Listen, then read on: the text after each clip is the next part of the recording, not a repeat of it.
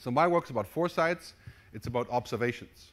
And before I get going, I would like to encourage you also to spend 3 to 5% of your time on foresights, which is to look at what's happening, observe, and work about 5 years into the future. If you do that, your job will be safe. And this is one of the key issues for companies, is not looking at what could be, but looking at what is. And of course, you have to look at what is, because that's how you make a living, right? But 3 to 5%, Google does about 10%. The engineers are allowed to do 20%, allegedly. I don't really know how that actually works anymore. But this is a very, very important thing for our future.